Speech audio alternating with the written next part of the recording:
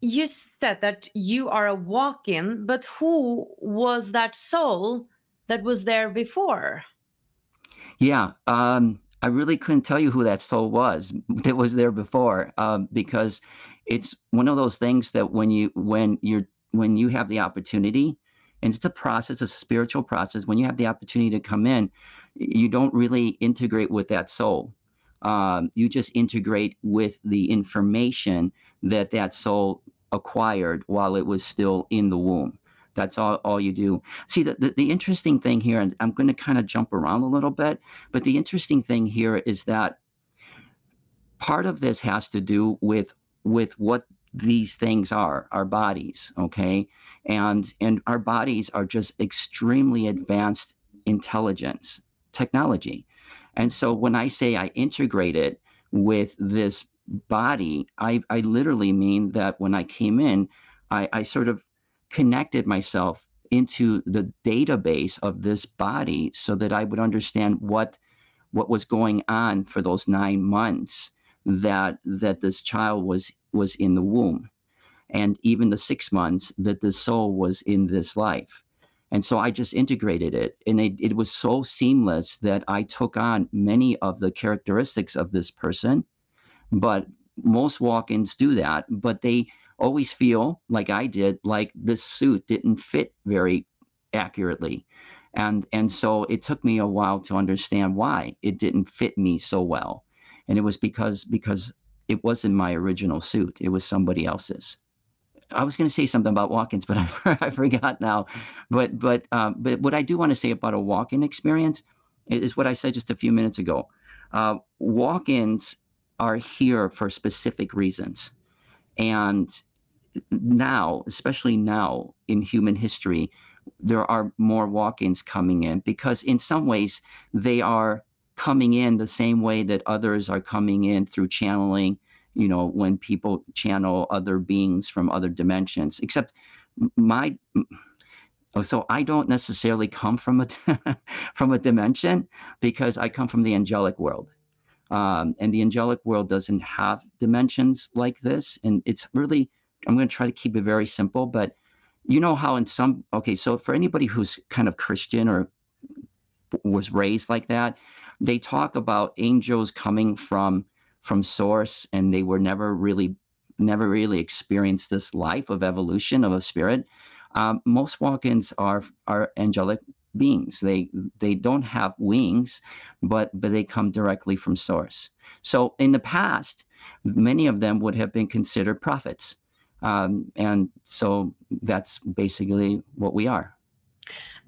But how, I get curious, how do you know that that's true? That you are first a walk-in, and then also that you come from this other realm? Because that, I mean, is that an experience that you Yes. have? Do you remember the angelic realm and like Yes. that's your identity? Really? Yes. Yes, and all. Yes. um, First of all, since that experience with the near death, much of my visions and experiences have been to go back into to that near death and remember more things that happen. So that's what I initially remember from the near death experience. And this actually is true for many near death experience people. They don't remember everything that happened when they were there. So I remember being in the Akashic room where this beautiful sort of library of where you literally stick your head into a book and you remember everything about the universe. So I know a lot of, I mean, I'm not a physicist, but I can tell you much about quantum physics and about laws of entanglement and things like that, just because it's what we are in terms of the other world. So I've had experiences like that. I've gone in to that realm multiple times to have more clarity as to what exactly I saw when I saw all these light beings in that orb. If you remember, I was told to explain what I saw. And so one of the things that I saw, the big thing that I saw after going back again and remembering it, was that it was this remembering of who we are. And what I mean by that is that I remembered that a very powerful message that I've been telling people, which is to say that we are not necessarily the children of God. God did not create us like we have been told many, many times in different ways. We collectively, as powerful spiritual beings, came together and created God, not the other way around. And that is huge. And so then how do you know all this? Well, it's a little bit of fact finding and people telling me. So I was explaining this to people, and I would get people telling me, do you know that this book says this and this book says this and the Bible says this? And so this was a really interesting story, because somebody emailed me and said, do you know that in the Bible it talks about creation and stuff? And so I had a vision one day about a specific verse. And it was, and I'm not a Bible person, okay, but there was a verse, and I believe it was Genesis chapter 1, verse 26, I believe. But it talks about the creation of humanity. And what's interesting about that verse, if I have it correct, but it's in there, okay, is that the verse talks about God in the plural. We, us, created humanity in our image. It was there all the time. And so I would get various people and various visions or downloads about where to find information that I was just spewing out. And one of the things was the walk-in.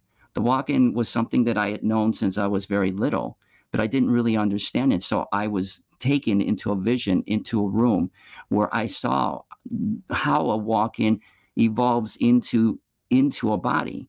And it wasn't anything spectacular. I just literally switched bodies with the being that decided to stay.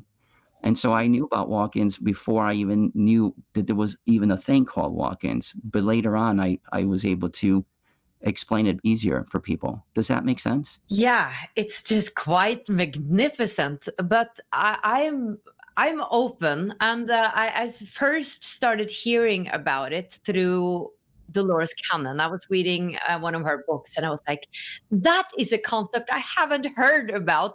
And naturally what happens then is that it pops up all over the place. And I was thinking, one day I have to interview a walk-in, and here you are. And I didn't even know it when I started writing to you. I thought we were going to speak about NDE. So I get curious, do you then remember your life prior, like a pre-birth memory before you walked into this soul or this body? Like, do you remember how the angelic realm was? Most walk-ins are from the angelic realm. And so we don't come here very often. Many people who are here, I'm sure you've interviewed people that talk about this, but some people, or many people, I keep saying some, but many people have many, many lives here, many, hundreds, thousands, okay? And people, one time I tried to do the math, and I go, how's it possible that one person could have thousands of lives, okay? There's a reason for how that happens, which has to do with how your spirit can split into different experiences. But a walk-in does not. A walk-in does not come in and have thousands of experiences. A walk-in has a very specific role. And in this case, the group of walk-ins that I came with, we came in to help develop this school, this Earth School, and then watch it grow into what it did, with a specific lesson that everybody had to remember. I have to stress, nobody learns anything here. Everything's about remembering, okay? And so walk-ins like me, we've only been here maybe about a dozen times. And it's always been very specific times in human history. At the beginning of this school, way back 10,000 years ago, and I do remember that time.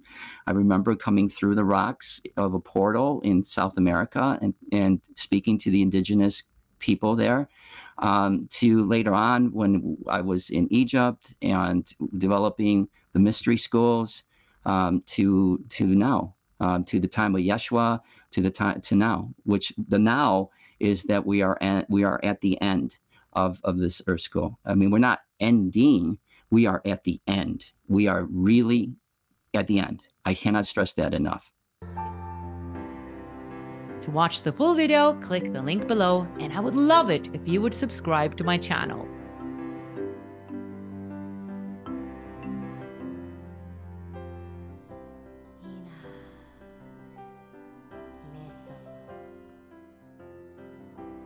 Resto maliata.